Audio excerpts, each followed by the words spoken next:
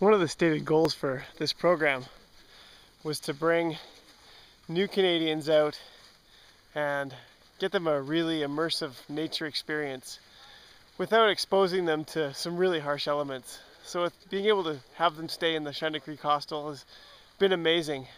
And then we can bring them outside. They can have a safe, interactive experience in the wild, in a natural environment, and really get a feel for what it means to be outdoors and what it really means to experience nature.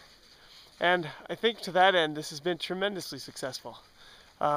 We've had lots of positive comments, and even things like last night when Johan from Argentina, or Colombia I should say, when Johan from Colombia looked through a telescope the first time and he looked at the moon, and all he said was, "Whoa." That was pretty impressive.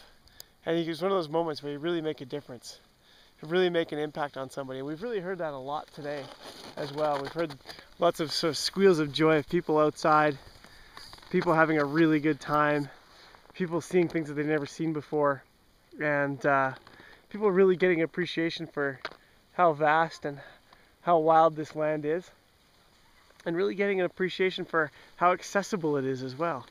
You know, these are people who are new to the country, who live in an urban environment in Red Deer, and here they are. They're 3 hours away from home, if that, not even. They're 2 hours away from home, their new home, and completely immersed in a natural space, without the benefit of technology and screens.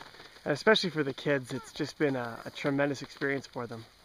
So this is something that I think we would want to do again.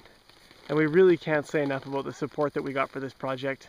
The Nature Center and CARE, really we couldn't have done this without the help of Alberta Parks with Graham Thursfield and Kevin Cantillon, with Hostelling International from Katie, Warbeck and Mackenzie, and the crew at Hostelling International, and without the funding from the Rotary Club of Red Deer East and Rotary District 53. This has truly been, I think, a transformative experience for some of these folks, and for the interpreters that have been involved in it. So we're going to let these guys explore a little more. We'll go try to peek in on some of the caches, and we're getting into noon, so I think the next thing that'll be coming along is lunchtime. And after lunch we might go for a little hike. They'll get some communal work to do because we've got to clean the hostel and get it all tidied up so it's ready to go for the next group coming in.